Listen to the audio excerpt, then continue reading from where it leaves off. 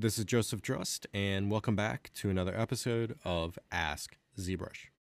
So we had a question sent in asking, how can I create a normal map for a model inside of ZBrush?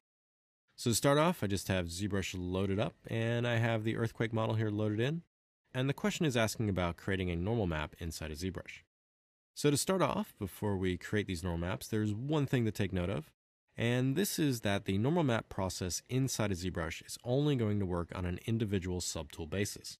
So what this means is that if I want to create normal maps for all of Earthquake here, I'll have to process each of these subtools individually to generate a normal map. So just one thing to take note of when you start generating normal maps inside of ZBrush is that the normal map creation is only going to work on a single subtool. So I'm just going to come over to the subtool palette over here and just isolate Earthquake's body here. Now after you have your subtool selected, we need to have a few other things set up on the model here in order to process this normal map. The first thing is that your model has to have subdivisions. So if I scroll down here to the Geometry tab and open this up, you can see that Earthquake has 6 subdivisions. Now these subdivisions are going to be used to create your high resolution version of your model and your low resolution version of your model. So as mentioned before, ZBrush is only going to use a single subtool to process the normal map. So you can't have a subtool that is your low resolution version and then a subtool that is your high resolution version. You need to make sure that both versions of your model exist in the same subtool. So Earthquake here has 6 subdivision levels. So the highest one here, or subdivision 6, is going to represent the high resolution version of him. And then if I scroll down, whatever subdivision level I select is going to represent the low resolution version. So whatever you have this set to is going to be looked at by ZBrush as the low resolution version of the model.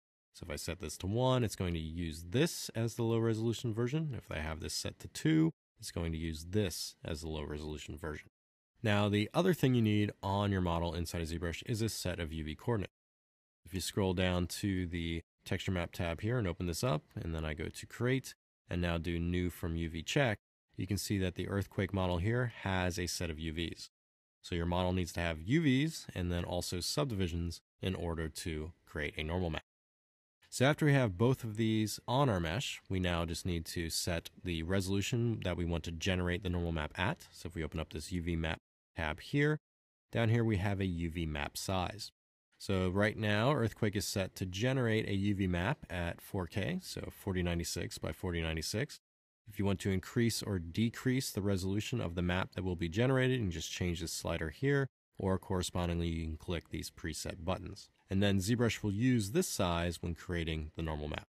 So after you have your UV map size set, we can now just set our subdivision levels. So I'm going to go back up here, and I'm just going to keep this at 2. And whatever you have this set to is going to determine the low resolution version of this mesh, and then it's going to take the highest subdivision level as the high resolution.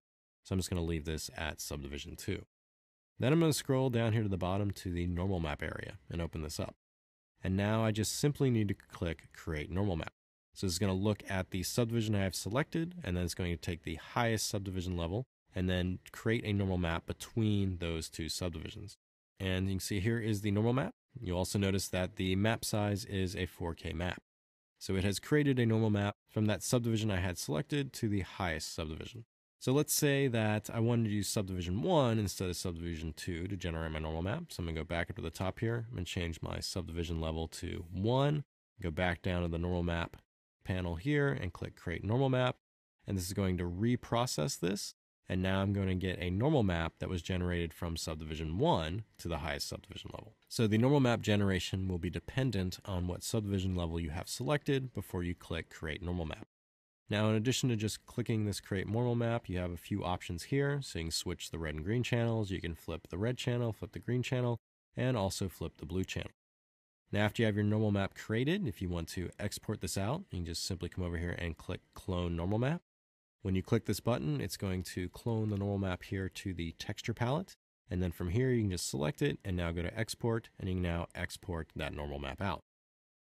So once again, just to create a normal map inside of ZBrush, the first thing to take note of is that the normal map process only works on a single subtool, so it will not work on multiple subtools through here. So if you have a model that has multiple parts, you will have to first merge those together into one subtool and then generate the normal map that way. or you'll have to generate individual normal maps for each subtool and then compile them later. Then also you want to make sure that your subtool has UV coordinates and also multiple subdivisions, because the subdivision levels will determine what the high resolution version and the low resolution version will be when generating those normal maps. So if you have any other questions related to ZBrush pipelines or processes, please use the hashtag AskZBrush on Twitter. Happy ZBrushing!